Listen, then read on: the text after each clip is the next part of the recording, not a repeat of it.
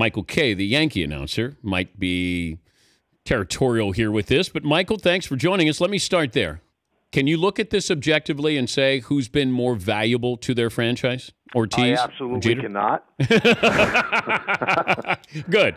Okay. No, I thought about it this way, because I've been watching the show, and I think that they both have been equally important on the field.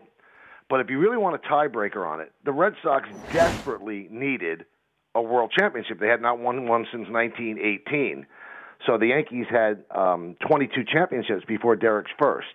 So he had 5 and Ortiz had 3, but the 3 that the Red Sox had were so much more needed than the 5 that the Yankees got that Ortiz played a big role in them. So if you need a tiebreaker, I guess Ortiz was more valuable in that sense because the Red Sox were so desperate to break that curse.